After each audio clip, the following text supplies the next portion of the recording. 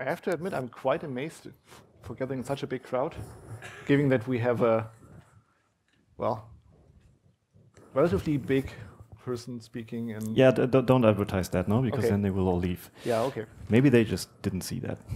Or maybe they don't care about politics. Might also be. Yeah. Mine quick after elections and everything. Okay. Yeah, so, anyway, good morning, everyone, and welcome to our little story about escaping legacy hell. And I think since you're here, you probably already have enough experience with that, and you all have a clear image in your head, like what legacy hell means for you. Yeah, we're going to see if that's the same picture we have, but chances are it's not that different. Yeah. Okay. I'm a bit in the way. Yeah, actually we are standing in the wrong order. Again, yeah, we do that every time. So I'm the other guy on the other side of the slide. Part of a consulting company called thePHP.cc. We run around in the world and tell people how to make maintainable software, help teams in managing their software and their infrastructure, and just support them in any way possible, as long as it's somehow related to PHP, which obviously might be scary for people not doing PHP in this room, but all this talk is about a concept, so it's not about PHP in general. Of course, it will apply to PHP, as in it would apply to every other language. Yeah. So I'm Sebastian, and I'm one of 2 developer advocates at the Kartenmacherei, and you may or may not know that company, but we use it as an example for what we tell you in the next 30 minutes. Not really because of advertisement, but because it's easier to understand like how we did it like in practical use, and that it's really a real-world example. So just some very brief background information. So essentially, Kartenmacherei is an e-commerce site where you can design your own cards and customize them for weddings or birth announcements or invitations. But like for the sake of this talk, it's really mostly about this is an e-commerce site, as you would expect it. So you have navigation pages, you have products that you can watch, and you can put them in the basket and buy them eventually. And this company was founded a couple of years ago, and it started as a family business, like really small, and it grew pretty quickly, which is a good thing. But in terms of the software that powers this company, that brings a lot of issues. And if you start small, you start with either very small prototype thing of software, or you start with something existing. And in this case, we started with standard e-commerce software, which did its job pretty well in the first years, but now that we grow more and more, it cannot really keep up with the pace. So we start off with having this nice monolithic e-commerce application that does like everything for us. So all our core processes are somehow shown in this one software, and it does like everything. Now, thing is with monolithic software, especially when it's growing older, it becomes more and more difficult to add new features, and we probably all experienced that already.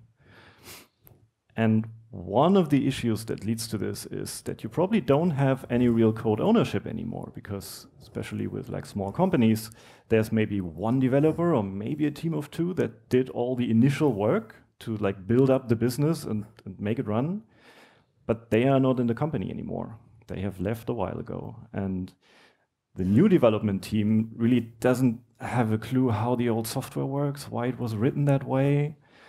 And nobody really wants to take like responsibility and really own that code. Actually understandable. If I didn't write it and there's hardly any documentation, it's really hard to figure out why certain things work the way they do. Yeah. So, I mean, we probably all have enough reasons in our head why this old monolith is not a good thing, and we need to change something.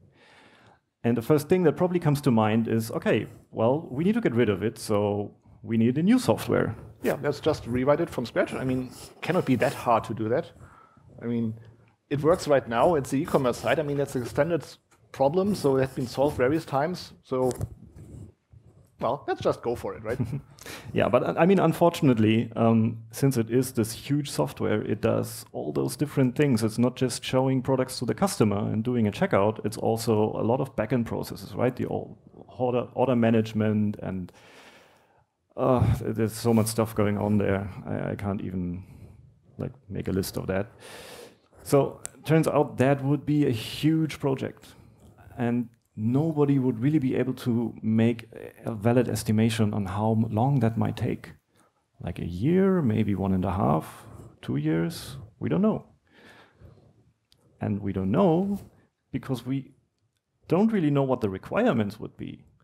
I mean, there's this typical thing saying, okay, let's just do it like the old software does, right? So we want a new software that does exactly what the old does, but better. The interesting thing about that is that actually nobody knows what the original software is doing. I mean, you can see certain things happening, but if you look at the code, you might wonder, why does this actually work? And why didn't it fail earlier? And is that actually what we want to keep doing? So requirements is an interesting topic. And if you want to go down that route, you will need to become a software archaeologist, because you have to drill into the code and really like read through it, jump from class to class to figure out what the heck it does and if that really is the way it should behave. The scary part about that is that if you look at it, you actually have to re-implement the bugs as well, because chances are that somebody wrote another piece of software in that monolithic thing somewhere that is based on that broken behavior. So if you actually fix it, it might not actually work anymore.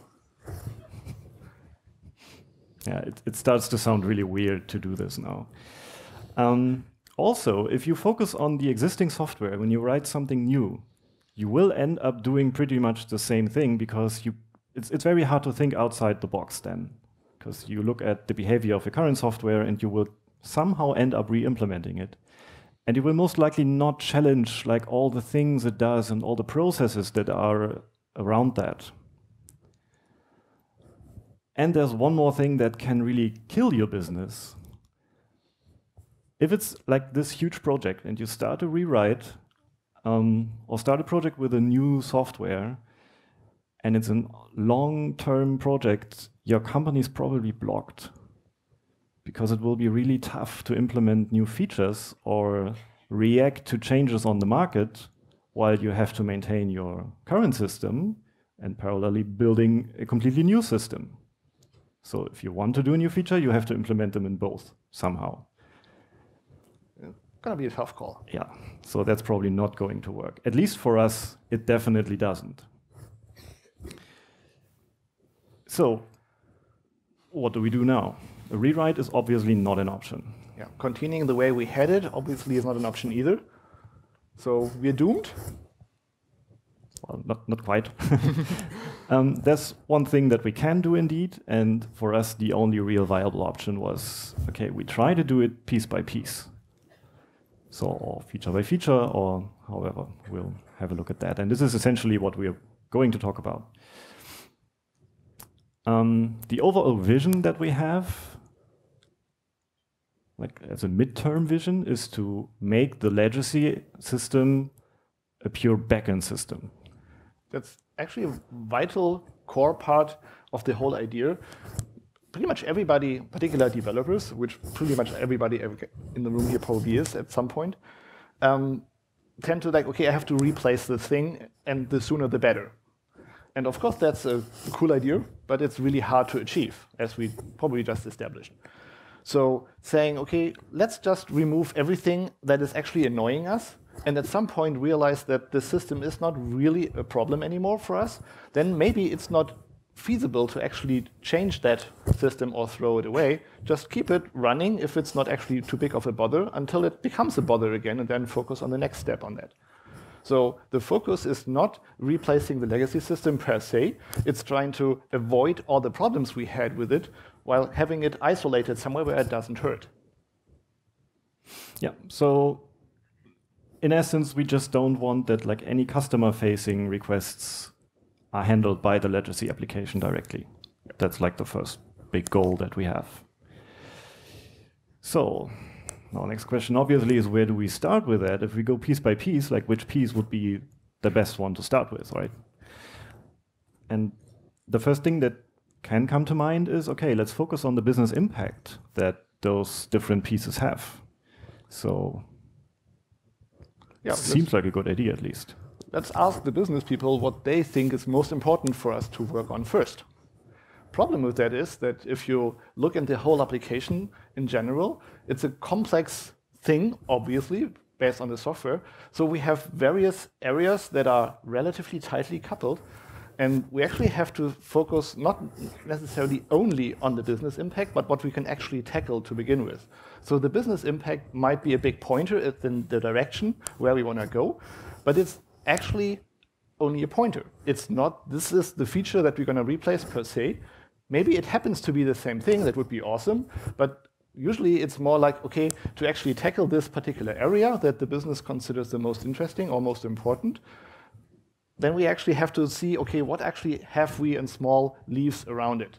So if we see that as a tree, which is a very nice example, at least to me, is that the orange part, I hope that's actually visible as an orange, at least from here it is, that's obviously the core part of the tree, so you have the trunk and the branches. So that's the business processes, the things are actually happening. And of course, if you say, okay, I'm going to replace the core as in the middle trunk of it, obviously all the leaves will fall down because you just remove the vital core part of the system. So what you want to focus on is working on the leaves, so everything that's green. And by the time on a particular branch all the leaves got replaced, it's relatively easy to replace also the branch because the leaves are already independent. Yeah, so could be that, like, from a business perspective, it makes sense to replace a certain feature, but that feature is like one of the large branches. I'm so proud of this animation. And if you cut off that branch, you'll see, well, all the leaves are dead now. So you have, again, this huge complex thing with a lot of dependencies. So that wouldn't work probably. So logical thing to realize, if you see that it would actually fail, is, well, let's start with the leaves. And particular for kartenmacherei, I think that was quite beneficial because one of their main problems, at least back then, was the leaves. Yeah. So that fits. And starting with the leaves pretty much means separate read from write. And in a more technical term, that would be CQRS. Yeah, the command query responsibility segregation, basically meaning exactly this separate reads from writes in a more layman's term, makes sure that we actually have areas of the application that are based on reading data. So it's all the standard GET requests if you would speak HTTP. This is relatively easy to isolate because if that actually is reading from a database or from somewhere else, doesn't really matter for the reading perspective. So it's something that you can easily update and replace by an alternative. Yeah. And we'll look at an actual example again now. So we're back to the e-commerce site, and this is one of the product detail pages with some random invitation card. And I mean, you see the usual elements, right? We have names and prices and different colors to choose from, and an add to, let's call it add to basket button. There's a configuration step in between that doesn't matter for now. Bottom line is, this whole product detail page is not really personalized, meaning the HTML that each browser receives when sending a request is identical every time. So one of the first things that we then came up with is that, well, we don't need to generate this HTML all the time. We only need to generate it or re-render it when the data changes. So there's a new price, a new color, the name changes, stuff like that. And that also is already part of CQRS because the reading, like the request coming in, reading a product detail page, is separated from generating that page. It's also separated from modifying data. And the interesting, at least in this case, fact is that this particular page is something that is actually very expensive to generate in the legacy system. So it's relatively slow. So one of the core problems that were like the motivation from the business perspective to actually start a rewrite or search for a replacement, let's put it that way, was to get rid of this penalty of waiting until this page is actually shown. So in this case, we are lucky that something that's relatively easy, at least from a technical perspective, to replace, actually fits with the business goals as well. Yeah. And we will not focus on the implementation of that, but more on the infrastructure setup that allowed us to replace the, let's call it, reading part of the product detail pages and cut that out of our legacy system without really changing the data itself. So the product data is still sitting in the legacy system, but the whole, what we call front end as customer facing, is completely separate from that. So, yeah, very basic setup infrastructure-wise. So, I mean, we always have this kind of web server running, no matter which one it is, and there's some legacy system. And now if we want to add a new system here that is able to handle requests, there are various options. And we have settled with this particular setup. So first of all, we add a new, and we still call it front-end application here, which should handle requests. So ideally, the web server sends a request to the new front-end. Front-end says, yeah, I know that URL, I can serve that. Here's the response. Everything's well. Since we only want to cut out certain parts of functionality, we will not be able to handle all the pages. What do? We still send all requests to the new front end first. And the front end then can decide if this is a URL it is capable of serving or if it doesn't know anything about it. And then it just returns a 404. And then there's some logic in the web server that says, okay, then I will do a fallback to the legacy system and ask that if it maybe knows about this URL. And this is, we call it chain of responsibility, and it's very close to that. If you really look at the pattern itself, it's maybe not the by book implementation. By the book, you would actually have to have the new front end call the legacy system, basically proxy it. But since from a application perspective, that would only make this front end system do more work for no apparent reason. We simply tell the web server to continue proxying to the next system. Yeah. And this is a very simple setup. I mean, there's like in Nginx, it's really, I don't know, 2 lines of additional configuration or something. But it's extremely powerful because with the new deployment of your new front end, you can add more routes to it so it can serve more kinds of pages. And you don't have to touch the old system at all because it just behaves as it did before. You don't have to touch the Nginx or web server configuration either, because the decision logic is in the new front end. Yeah, and of course that means you have a slight amount of overhead because every request goes to the new system first, and if that has a 404, then you have like another request going to the legacy system. In our case, that was completely fine for us because the sites that remained in the legacy system were slow anyway, so it didn't matter if it like added up 10 to 15 milliseconds more. Yeah, of course, you want to have a fast routing decision in the new front end. If you have to wait for a couple of seconds for whatever big framework to bootstrap, that obviously is not an option. Yeah, so you can, of course, still move that logic into the web server if you want it there. We decided to have the more flexibility on the new front end and without any updating of web server or legacy system to be able to change the routing. Which also enables us to do an A/B testing kind of thing, because a route in the new front end might decide on certain request parameters or certain cookies or headers to be present. And if it's not, then it will not handle the request. So you can say, okay, I have a new version of a certain site and it's already built into the new front end, but my regular customer should not see it. So they will still get the old one. But if I send a specific header, for example, then the route is activated and I end up in the new front end.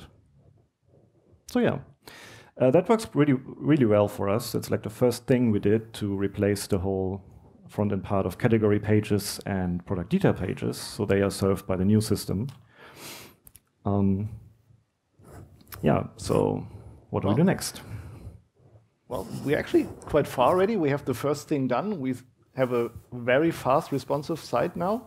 So obviously, business like happy, okay, cool, that worked. Let's go to the next thing. And of course, the question is, what might be the next thing? Yeah, and one logical conclusion could be, okay, we started with like the first pages the user will see when he comes to our site. So category pages, homepage, and product detail page. What would be the next part in the user journey? And well, that would be hopefully the basket and the checkout afterwards, right? Yep. So yeah, let's focus on the basket. The basket, yeah. So we've already established this request handling thing. So for example, product URLs, we already go to the new front end. For basket URLs, or the one basket URL that we have for reading, we have this setup right now, so the new front end doesn't know about it, and we go to the legacy system. Now, we want, of course, that also the basket page is completely handled by the new front end, and ideally the legacy system is out of the game here. That would be great. But that might not be that easy to achieve. I mean, there's likely to be quite some functionality in the legacy system that we do not want to touch yet, remembering the tree with the trunk and the leaves and everything. So maybe we have to come up with a bit more of a complex solution. So simply doing the same thing, copying it over, probably doesn't work. Yeah. And again, we'll start focusing on the reading side. So we decided to leave the business logic as well as the whole persistence layer in the old application, for now at least, and really start with focusing on serving the basket page to the user through the new front end. So we still need the legacy system because all the data is in there. But of course, we don't want to couple the new front end to the legacy system. So we really don't want it to talk to it directly and use some quirky old APIs. So what do? We add a service in the middle. Yeah, that's technically, if you want to have a pattern name again, called branch by abstraction. So we put something in between, abstract the original system away, and come up with our own API for it. Yeah, and in the first phase, this service really only, it provides a clean new API to the new front end. So the front end doesn't know that there is a legacy system sitting somewhere behind that. But all the changing calls that go here still end up here. So this is more like a, well, facade proxy kind of thing. But that allows us to establish the front end here, so we can show a page to the user and show him his basket. And the request does not go through the old system anymore, which is already quite cool. Now, the logical next step would be to make that service larger and add the business logic there. So we move out all the basket-related functionality into the new service, so it gets its own persistence and business logic, so we don't need the old system anymore at all. That would be a good next step until you see that there is also a checkout. And sorry for the, I mean, it's a checkout. It's not very good looking, but that's how checkouts are, right? Yeah. So the problem is the checkout is still sitting in the legacy system. And of course, it has dependency to the basket data. It makes sense. I mean, you want to pay for your basket. If you don't know what you want to pay for, that's probably a bit complicated to deal with. Yeah. So turns out, even if we move out the basket functionality into the new service, we still have to keep the legacy system in sync with that. And that doesn't sound too nice, because what does that mean? If we add new items to the basket, for example, we write to the basket service, which has its own representation of basket data, but that one still has to send a request to the legacy system, updating its data as well. So the checkout still works. Which technically isn't necessarily a big problem, but of course it's an impact on the performance, because we had at one piece decided, or at one part in our journey decided that the legacy system should go away, and now we just coupled it with an additional layer in between back to our front-end system. So not too nice and probably slow. Yeah, and in our example, in our case, it really is slow. So adding something to the basket in that system might take 2 to 5 seconds, depending on the product. So it really has an impact. So it doesn't really help us to have all the logic now in the new service, which might be blazingly fast, but if it still has to make this request to the old system, we don't gain much performance-wise.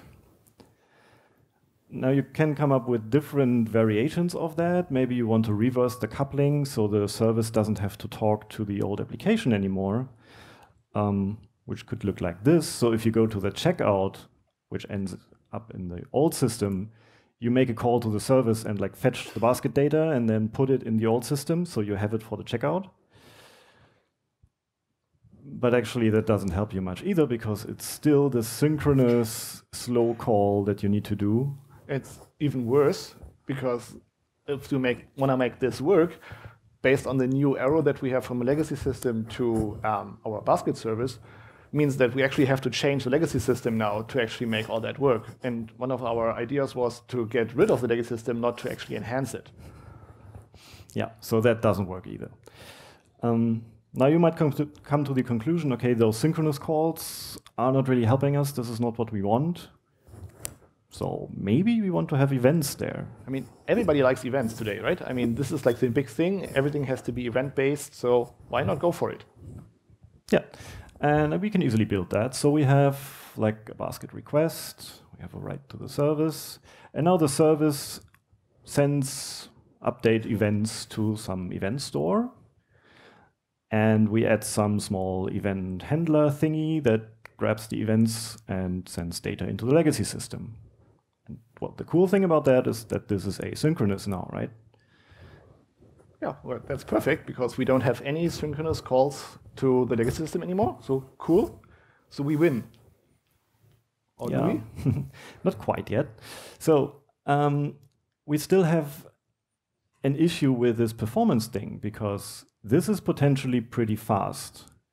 This is still slow. So updating the legacy system might take a lot longer than the user needs to click on the go to checkout button on his page, because this is already done. This is handled. So he sees his updated basket and he can go directly to checkout. And maybe the legacy system isn't ready for that yet, because maybe not all events have been processed. Which is, by definition, a feature of working with events, because by definition, they are eventually consistent. Where did that pun come from? I have no idea. Okay, so maybe events aren't that great after all, and they don't really help us. Well, maybe they are just at the wrong spot. So maybe we just have to rethink what we actually just did and where we lost our path. If we recall how the tree stuff works, the checkout obviously is business logic, and we just started to replace a trunk or a branch, depending on how you want to see it, and ignoring that there are still leaves that we didn't cover. So to actually make this whole thing work, we have to remember that we still have leaves that are dangling there, and we have to replace the leaves first. Yeah. So we'll go a step back and and go back to the basket service that is really just doing the abstraction of the legacy system for us. So we still have the coupling to the legacy system. All the basket data sits in here, and this is just for the API. What we can do now is actually replace the checkout first, because the checkout has a read dependency on the basket. It needs the basket data. So we can start with this. So the main difference is just that we didn't remove the arrow from basket service to legacy system just yet. Yeah, so now we have two services which both still talk to the legacy system. So still all the data and business logic is sitting here. But we have the frontend part covered already. So the request is handled completely by the new frontend, which uses nice, clean APIs towards those two services. And now I can go the next step and make actually the checkout service complete first by moving all the logic over, because there I don't have those dependencies anymore. So I can use the basket data that this front end read from the basket service and then hands it over to the checkout service. Because don't make the mistake that have the checkout service ask the basket service for details. That's going to be cross dependencies, and you don't want to go there. Yeah, that's the dependency hell. The other hell you don't want to be in. And of course, it's not quite true that this doesn't have any dependencies anymore, because most likely you have follow-up processes running in the legacy system that, I don't know, sends mails out, does requests to payment providers, maybe sends orders to another internal system. So all of that. And maybe you don't want to or cannot replace that all in once, and you don't want to put it in here. So there's still something that we need to do. But here, the events can actually help, because if the checkout process itself is covered, the user places his order and is done in the browser.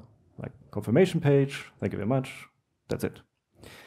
And now we can send an actual event to the event store saying, hey, an order was placed. And now the event handler can pick that up and put it into a legacy system. And we don't really care how long that takes. Like, it can take a couple of seconds, maybe even minutes. That's not too bad because the user already is finished with his process. And it might take a little longer until he gets his confirmation mail, but that is not too bad. So here, this eventual consistency is completely fine for us. Now that we have it isolated, we can cut more lines. Yeah. Now we can move over the basket functionality because we don't have any more dependencies to the legacy system. And at least for this scenario, of course, that is not complete. But here we have actually achieved the goal we had in the beginning to make this a backend system, because it doesn't like respond to any requests anymore. Yeah. So the customer only interacts with our new front end. Of course, there are additional, potentially internal processes that still use and require the legacy system, hence the link from the event store with the event handler to get the data back in there. But that's completely decoupled. So if you want to work on additional areas, you can do exactly the same thing all over again. Yeah. So we have our main first couple of things that were impacts to the business solved and fixed that into individual, well, in this case, services, linked to a new front-end system that took over step by step. Yeah, so we already achieved quite a lot. Of course, the question is, what do we do after that? And I mean, it's pretty much back to this, right? So we have cut off one of the branches now, but there are quite a lot left. Yeah, well, now we have to find the next branch to focus on and do exactly the same thing all over again. And at some point, there's only be the core trunk left. And if that's the only thing that's actually left, you can realize that you don't even need the core anymore, because obviously this is only an interconnecting thing right now, because you only need it to actually send stuff around. Nobody actually uses it anymore. Yeah. And the cool thing about this, as much effort as it may be to like identify those branches and cover them independently, because in the beginning you will end up having like a plan of what you want to replace, but then realize, oh, that doesn't work because there's other stuff depending on that. But if you have figured out a way how to cut off those branches, the rest of the ecosystem keeps intact. So you can add another feature in there meanwhile. And also if you get the new stuff out way earlier, because maybe the front-end part only took you, let's say, 3 months instead of a year for the rewrite, then you can start adding new features there as well. So you're much more agile, and the business will like that. Okay, time for conclusion. So our actual escape plan, and of course also we are not finished yet, we're in the middle of that, contains a couple of patterns and methods that really help us there. Yeah, the chain of responsibility, making sure that you have easy means of determining who's going to be responsible for a certain route. Using CQRS as in separating reads and writes, so actually starting with the leaves, having projections, if you want to go in the event sourcing way of terminology. This is stuff that I'm going to deliver. I'm not actually going to request it completely from a database and build up everything from scratch again, but just have, well, projections ready to deliver. Yeah, branch by abstraction. Having intermediate system decouple the legacy system from the new front end, because if you don't do that, you're just going to add on top of the legacy system. That's not going to help you. You actually have to decouple it and have it abstracted away. And yes, of course, use events, because they help decoupling. But of course, keep in mind to do that at the right point in time, because otherwise you're going to make things worse, not better. I think if you manage to follow those things and actually really do that step by step, at some point in time, I guess we can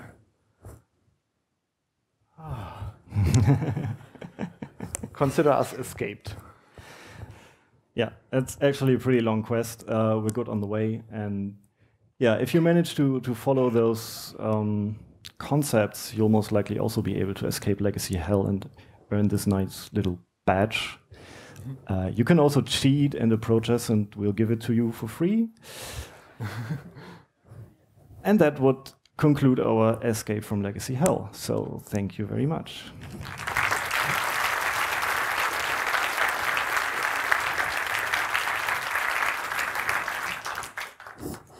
Yeah, I guess it's time for questions, in case there are questions. Let's just start in the front. Just curious with your checkout component that you built, how did you manage to get the user data out of the legacy? Because for checkout, you probably need some sort of user data. And in my experience, user data is kind of coupled everywhere. So I would be curious how you handled that detail of getting some user data, maybe moving it to the checkout or maybe not. So maybe just repeat it for everybody. Oh yeah, thank you. Yeah, I forgot about that. So the question was, what about user data, especially considering checkout? You probably need some customer information, and that is usually spread around the system because you have a lot of places where you need that. So first of all, you could pretty easily build some customer service thing that in the beginning does the same as we did with basket and checkout. So you read from the legacy system. So you keep the data in there. That can also contain or include sessions. So in the front-end thing for the category and product pages, for example, we just reuse the session that the legacy system has for us. At least in the beginning we did that because we didn't have any page that changed session data. So if you add something to basket, it went to the legacy system, so the session would be updated there. So that worked quite well for us. Yeah, and if you have a reading customer service, then you could already implement the checkout.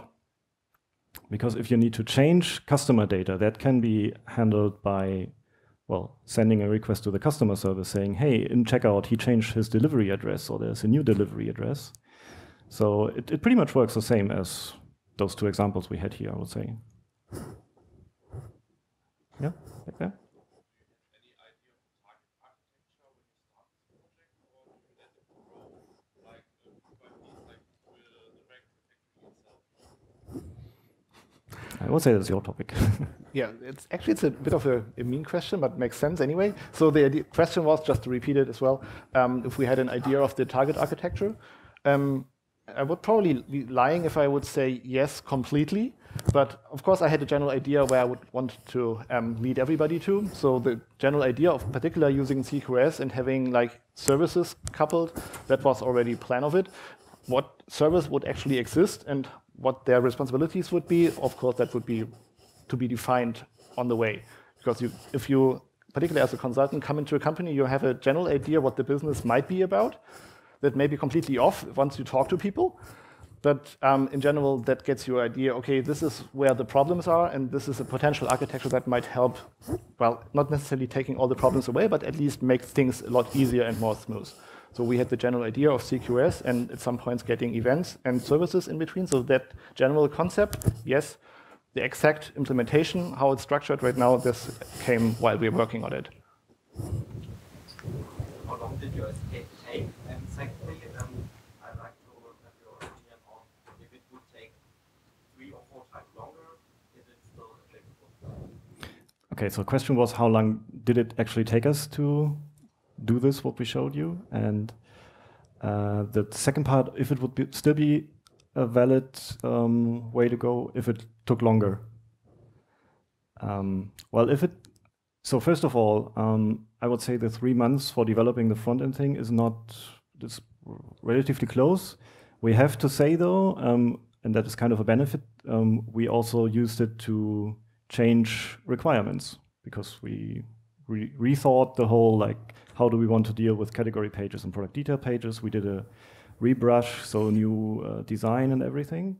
So overall, until we had the first shop launched, it took longer, half a year. A little bit less, I think. Close, something around that. So that worked quite well. If it took longer than that, I would say the scope would be too big for it. So then it would probably make sense to try to cut it in smaller chunks if possible. The interesting thing is what in this case, kartenmacherei try to do is obviously rebrush the whole thing. So basically the whole user experience is like one design. But if you check, for example, Deutsche Bahn website, you sometimes, if you click through the buying process, the design changes because they only focus on one certain area that they actually were working on. And you could, of course, say that's pretty much what he just said, like the scope was too big, don't do everything at once, make it smaller. If the leaf is too big, well, maybe you find interleaves in there saying, okay, this is just a tiny fraction that we want to change. Maybe you just have to replace one button which opens a pop-up and this is the new thing. It's really, okay, finding a thing that is small enough to start with and obviously has at least some business value so that you can actually work on that particular area. So I don't think it took too long in general. I mean, obviously, if you decide this is not the way you can continue working, you have to find a way out. Trying to do everything at once is hardly ever going to work. I mean, there are cases where it probably worked, but that probably means that it was a very small project to begin with. At least I would assume so. So if you have a large thing that is actually working for many users, many customers, then you probably have to start with a small thing. And finding the smallest thing that actually makes sense might, of course, be part of the process, finding out where to start. Yeah, and that can be really hard. I mean, this is like one of the systems that we try to replace now. There's more hidden beneath that that the customer never sees anyway, which is the whole card rendering thing. So we need to create print data and send it to the printing company. That's also a bunch of legacy systems. They are all somehow talking to each other over not really APIs, but sometimes it's shared file systems, sometimes it's an HTTP request, sometimes it's some remote command execution. And in that situation, finding something, okay, where can I go in and cut one thing out without like breaking everything around that is extremely hard.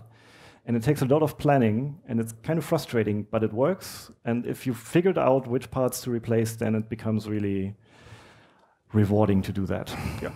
Another approach, basically following the same pattern, is to say we're not going to replace anything, particularly in the rendering thing, but for just one certain type of product, we just make a new thing, and everything else goes still into the old system. So we are basically back to finding a small thing. More questions? Yes. Yep.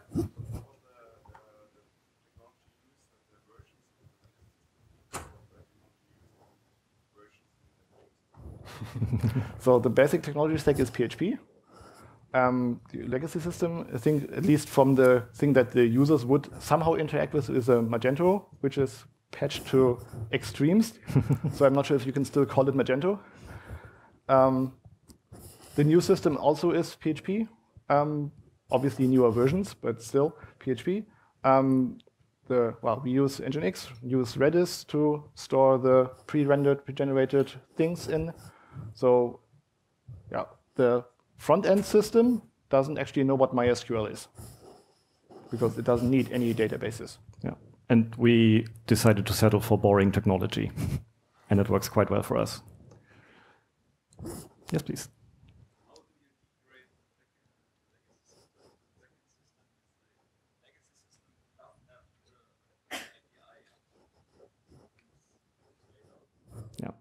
Okay, so how would you degrade the legacy system to a backend system if it doesn't have any kind of API that you could use?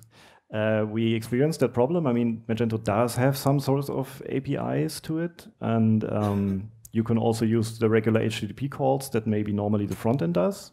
That kind of works. But yes, we couldn't really get around not touching the system at all. So maybe you do have to add some sort of API or some way to access data and manipulate it.